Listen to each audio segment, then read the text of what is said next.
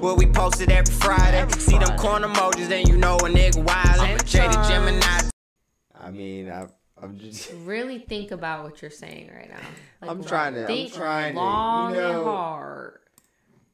You can't talk about dismal, I guess, without being dismal. No, I'm just saying, just like, now you know them bitches got that BBL. You telling me to use context clues and like look at where the flight came there from ain't that and many look at women in wheelchairs going where, like, come on now. With the booty pad. The women in wheelchairs out in the DR and the Miami airports getting their BBLs because that's in they brain the only place they can go for whatever reason. Why, man, y'all beautiful. Why are y'all doing this? So these videos have been going viral. Here, I'm just gonna play this. So many booties are not gonna get cherished now. This was a Santo Domingo flight to Atlanta. Look at all these BBLs. Talking about I must have missed a sale or something. Y'all who's dizzy. Oh my Lord. Be safe out here, child. Look at the line. I just like... It goes back. Here, let me put the chat on the screen. There we go. I knew it was bad. I used to watch these little cartoon documentaries and learn stuff throughout the day while I was doing tasks because it helped me kind of chill. And yo, when I saw that there was a video on the infographic show about why BBLs are so dangerous, I was like, why with the whole animation? Animation, like they were talking about the Black Plague. Right. Yeah, it's really bad. I'm like, really, yo, these never told me some shit and look up and was like, oh, damn. And then you periodically do hear about these stories where people go abroad, like to Tijuana, who are, for people that are not familiar with TJ, which is like right below San Diego on the Mexican border, where people go to get wild and cheap surgery and drugs. And in other places abroad, they get these cheap surgeries like DR2, Santo Domingo, sure. Do you think that you would actually hear about all of them? No. All of the people that passed away? No, because a lot of the stories that I hear, a lot of the family members are like, oh, I haven't heard from this family member in like days, weeks, and I keep calling the hospital and they're not telling us anything. And then finally, maybe like whenever, I guess they feel guilty about it, they're just like, yeah, they died. Like, what? And that's a common reoccurrence in the foreign countries. If you have the money to do it responsibly, bro, do it. But because I'm not like... That's the thing, though, babe. Anti-surgery, This is the thing. There really isn't, like, a one-trick thing. You know? Like, there are surgeons who won't do it because it's so high risk. Like, it's a very high-risk surgery. Like... People, even if you get it done in America, you could still die. Like you guys know that that trend where it's like eating 3,000. Yeah, 1 in 3,000 die. Can That's you 2020. send me? Yeah, because we're gonna pull up statistics. That's and another stuff thing. Like that it's later. so hard to actually pull up an unbiased statistic about this because we try to be so analytical about this stuff. But that's the thing. If you have money, you can effectively pay to put your so far in the queue of Google in the 3% of the web that I talked to you about earlier.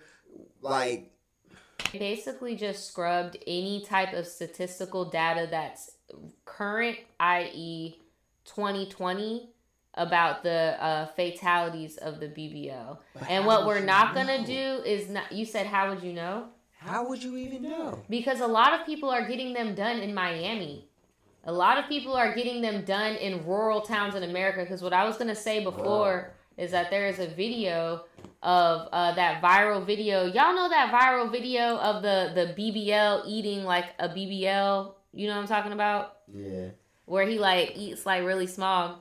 He even was speaking, because he saw this video. He reacted to this video. And he was like, bro, y'all do know I said Like, it was a joke. Like, you weren't actually supposed to go and get the BBL or whatever. But then he was like, but if you do get it, go to like really small towns like Wisconsin or something and get. And I'm just like, bro, it doesn't matter where you go. The surgery itself is still risky. Like, and I have a doctor that posted something in 2020 that we're gonna watch. I found something. Me and Daniel, look.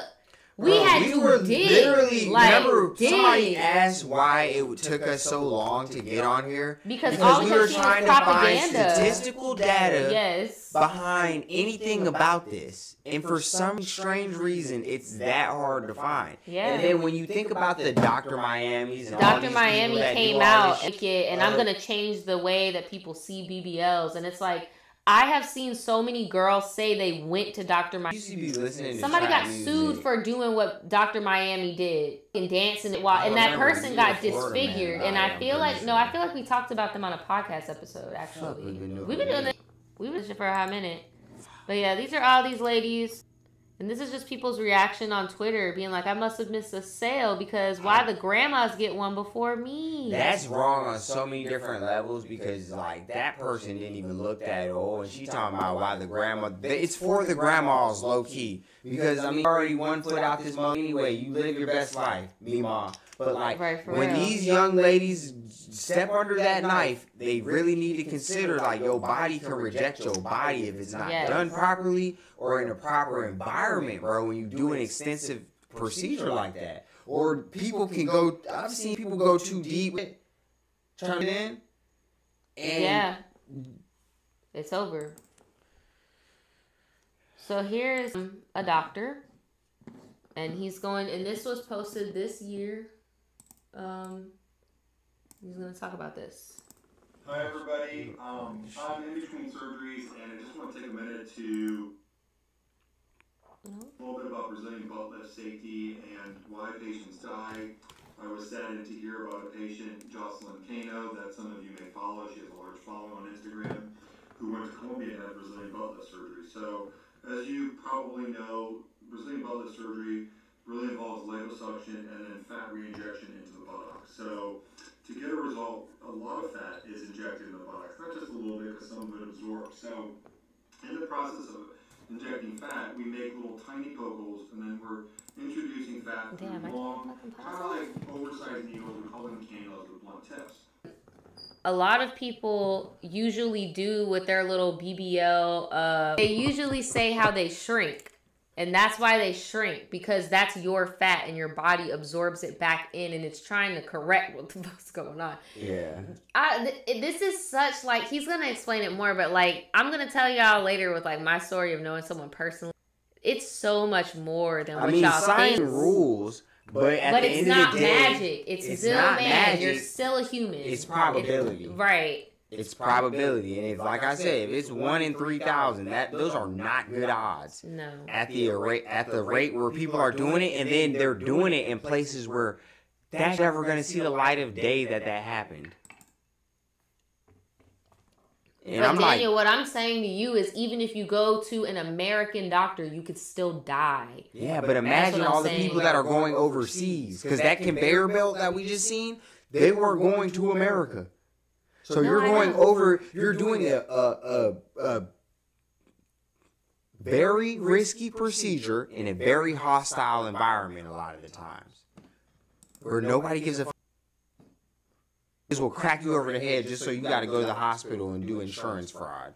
So, in the process of injecting fat, we make little tiny pokles, and then we're introducing fat through long, kind of like oversized needles. We call them canos with blunt tips. And when that fat's injected, it can be injected in different layers, including in where the fat exists or in the muscle. And when I was in training, we were actually taught to inject it that way 10 years ago into the muscle. And we learned that that's not a great idea because the large blood vessels, veins, and arteries exist in the muscle. And I want to show you a quick diagram here in a minute of this, but it's very easy to inadvertently enter. I don't know why. I don't have like a degree in medicine or a desire to, but I know common sense that muscle and fat. Why would you put they don't mix. Fat into a muscle? They don't mix. He even just said they poke too deep inadvertently sometimes, and that's get muscle in the first place. They hit the muscle. That's what I just said. Okay, yeah, like so they go too deep and they hit muscle, and muscles and inject fat, and that fat will immediately go to your heart, which is then sending unoxygenated blood to the lungs to oxygenate the blood. And when the blood vessel splits to go to your lung from your heart, the fat can lodge there and block both sides. So that's saddle embolus. Fat, and that could obviously also happen from your legs throwing blood. You have a heart attack. attack. This situation is from the fat. And when that happens, it's almost impossible to save someone's life because you just can't cut them open and get that fat out in time. There's usually some fat around, it's clogging up the lungs. So you just die in booty meat. So it's kind of like the same if you're overweight and there's too much fat on your heart, and it that's crazy. But I'm not saying, and I don't want everybody to think what I was saying earlier by like you're in a hostile environment is like this is gonna happen, because a lot of people go get it, anything happens, you get it.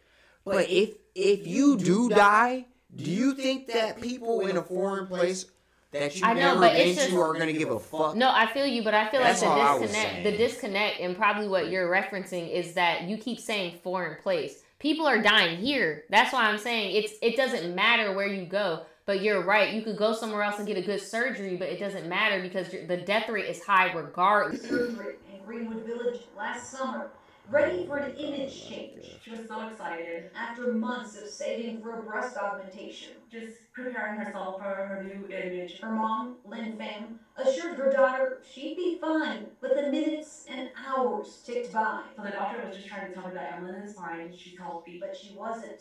Nguyen ended up in a coma, and after being Deadass rushed to the wrong. hospital, doctors say she suffered a severe brain injury. Man. And an attorney, Yeah, I was about to say sue that ass, bro. Please sue them. says Sue Emlyn them away. Hospitalized for 2 weeks. Jesus. Died on the operating table. I just couldn't believe it. I couldn't believe it. Delicious.